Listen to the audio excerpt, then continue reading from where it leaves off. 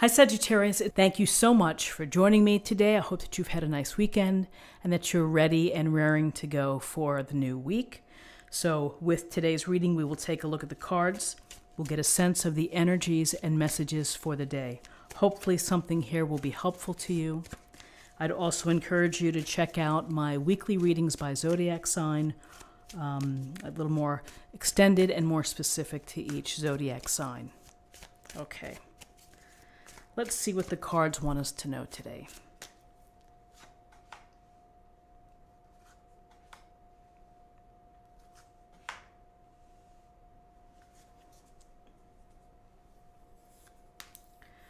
Okay, so we have Judgment, the major arcana. We have Temperance, also the major arcana, and we have the Seven of Cups. So, Judgment, here we see the naked people rising out of their coffin, greeting the angel who's blowing the horn, blowing the fanfare. And so what's really happening here is that people are awakening. People are rising up and listening to the sound, listening to the call. And so sometimes in our life we get this feeling that something is calling to us. And so it's important to take note of it, because sometimes, we travel through life, we do the same thing every day, we have the same job, maybe we've been in the same job for many, many, many years, and there can be days when you feel like, is this all there is? Or, am I really doing what I want to do on my limited time on earth? And so Judgment comes in to say, I want you to evaluate. It's the word judge. I want you to take judgment of your own life. What has happened before this point? Well, you can think about it, you can dwell on it, but really you're going to cleanse it and let it go. You're going to be forgiven of your sins. You're going to have that clean slate, a ritual cleansing. You deserve that clean slate. And you have to listen to within to be able to hear, what the voice is telling you to do, how to be your best self, what the universe's grand design is for you. Sometimes we know, but we suppress it. We don't want to deal with it because change can be challenging. But really, Judgment is about taking the internal evaluation of your life. What is it that you're doing? Can I make room in my life for the second chance, for a rebirth, for a reawakening, a chance to start new, to be, to have the purpose that I feel that I'm compelled to do? So the first part is to listen to the call and to really think about where you see yourself. What is it that you want? If you were to be reborn, if you were to have a second chance, where would that path take you?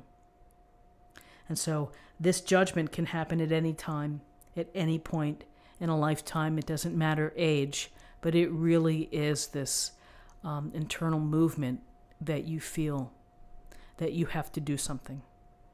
And again, reawakening, transformation, change, second chance.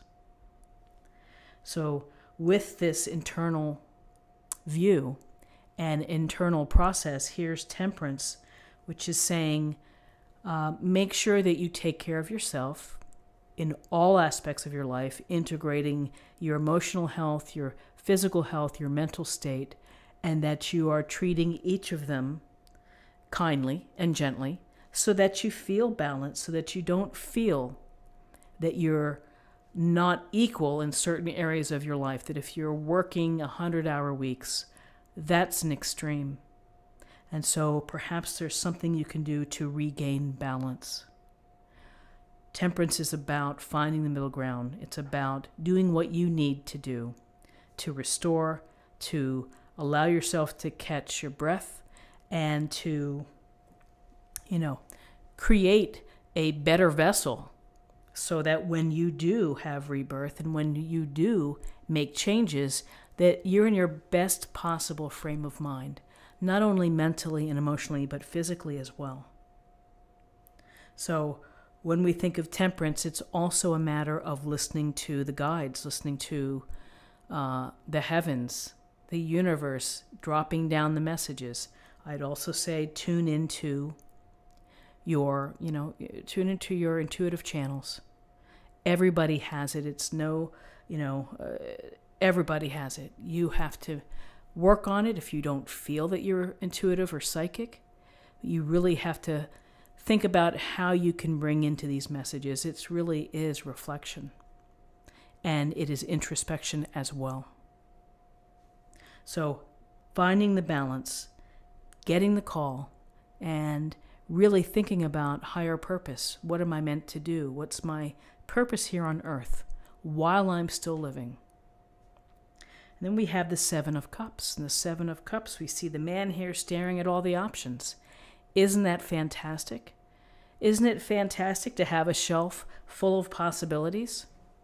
Well, yes, it is, because we can imagine it, we can desire it, we can fantasize about it. It can make us feel good on some days. What if I won the lottery? Then I would do this. And sometimes we know that it's unlikely to happen, but it's still a fun thing to do. So here we have looking at all the options, and we are maybe tantalized by them. It's a good starting point to have a vision, to be imaginative, to have big dreams. That's how things are accomplished. That's how new designs are created. And so with the Seven of Cups, what is this saying? That in terms of your possibilities, that you have choices. You have probably a lot on your mind that you think might capture your highest purpose. The real trick is to try to hone in, perhaps, and prioritize one of the cups and pursue that area. You may find along the path that maybe it doesn't work, and then you pivot and you shift into something new. But it's the dreaming big, and it's the listening to the call, and it's actually, as the Beatles said in Hey Jude, the movement you need is on your shoulder. And it's on you to make the moves in order to have a reawakening. Starts from within. So, Seven of Cups, options, possibilities, things that you dream about or fantasize about. And again, sitting around eating bonbons and just fantasizing every day may not get you on a new course. You have to maybe hone in, think about what you're going to do, give it a shot. If that doesn't work out, then there are other possibilities for you. There always are, and sometimes in the darndest places, an activity or something that you've done really strikes a chord. So I think it's a lovely spread for the day. Let's take a look at what we have in terms of numbers. We have, put my glasses on, we have 20 and 14, that's 34, and 34 and 7 is 41, and 41 reduces to 5.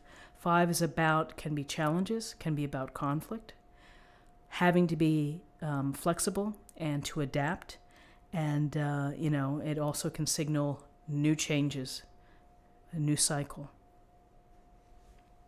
And then finally, let me choose an oracle card for an affirmation for the day.